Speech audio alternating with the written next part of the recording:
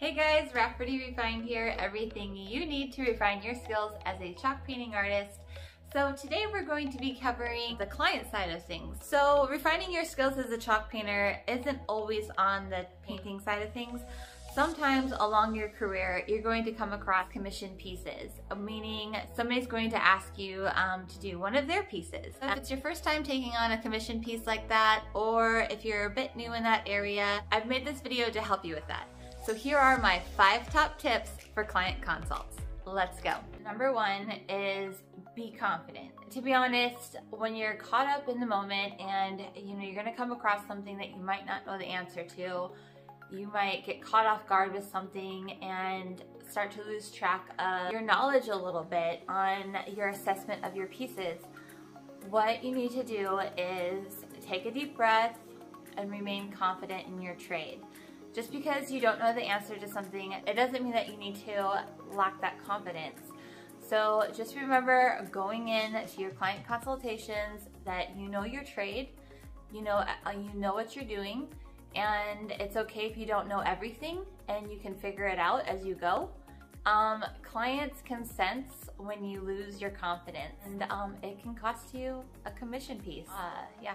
It has for me. I felt the need to put it at number 1 just because it seems so simple, but it is that critical. Go in and be confident. You got it. Number 2. Okay, so what I want you to do is learn to inspect your pieces. Also, if it's an online consultation, you need to have them send pictures and dimensions to you. So what you need to be looking for is the type of wood, and if it's real wood, and the size. And what exactly do they want done? Will they be wanting different hardware? This is important. I'll be going over this more in detail later on, so stick around. So knowing the size of your piece and the type of wood, you can start to gain that structure for the time and the products that you'll be using, which is what you want. Don't forget to like this video and subscribe to this channel so you don't miss out on any videos to refine your skills as a chalk painting artist. Let's move on to the next tip.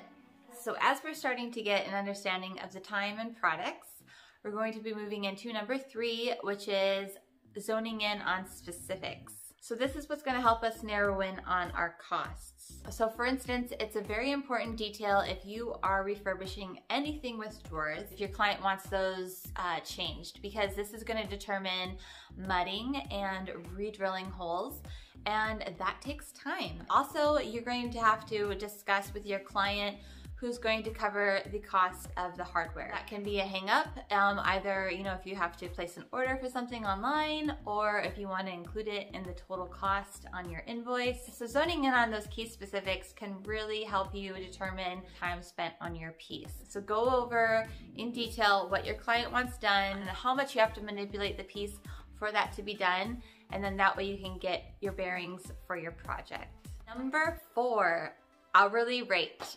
So in our profession, we not only have to cover our product costs, but we get to pick our own hourly rate.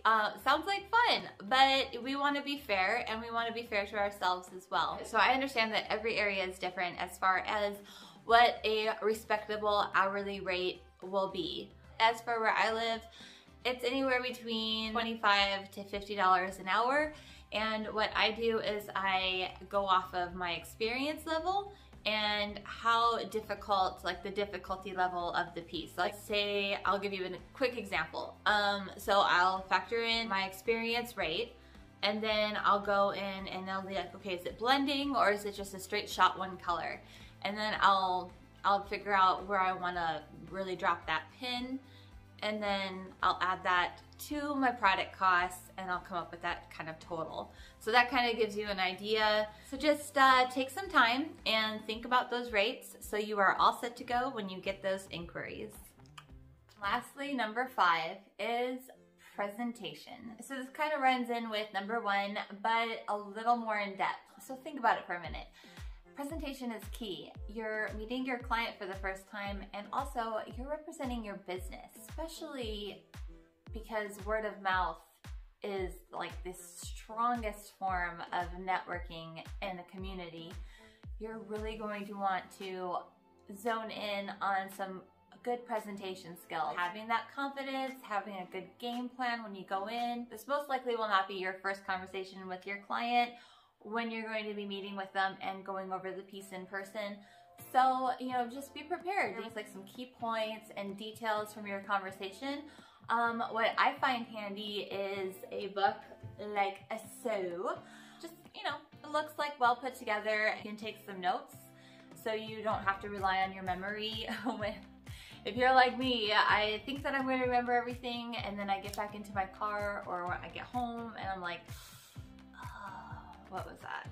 I totally forgot. And it doesn't really look good when you're like, oh, sorry, what was that we talked about? Did you want this or that? You know, that kind of thing. Sometimes before the consults, I'll go over and just take some color swatches of things that we've talked about so they can actually see them in person. They can determine what colors that they want from there, you know, process of elimination, things like that. So stuff like that, that is presentation. And it's little things like that that really go a long way. And if you're nervous, having a book is so good to hang on to. You know, you give all that nervous energy to your book, and you know, statistics do show that holding on to something, you know, relieves that nervous energy. And what better way than a nice chic notebook, right? Bottom line is that, you know, it's good to write things down in. It's good for presentation, and you know, keeps you on track, and the client will take you seriously.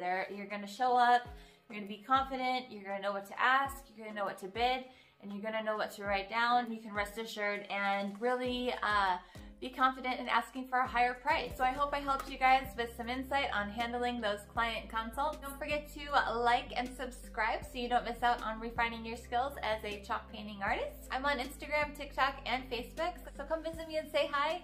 I'd love to hear from you. Also, in the comments down below, if you have any other specific questions, I don't mind answering them, and let me know how your client consults go. Until then, it was a pleasure doing this video, and I will see you in the next one. Bye, guys.